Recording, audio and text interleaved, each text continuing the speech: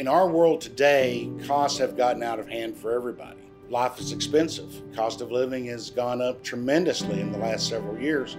And so people are looking to get the most value they can. And I certainly understand that. I appreciate that.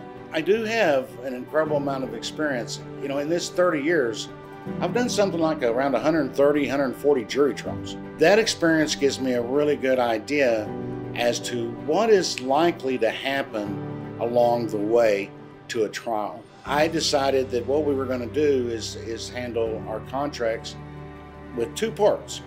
One is resolution of the case prior or short of trial, and then a second part if we actually have to go to trial. Now, the reason I did that is because it is still true that most cases don't go to trial. After that, it simply depends upon where the case is at, whether it's state court, is it a federal court case? I have a tremendous federal court practice. So travel has to be considered, number of times you're going to get called into court. From all of that, I generate an idea of how much time is going to be required that was reasonably priced, that most people could afford. And if need be, of course, I always consider, some kind of payment plan if that's what needs to be done. I'm going to make sure, if it's possible and somebody needs their help, and I reasonably believe that I can make that happen for them, then we're going to figure out a way to make that happen.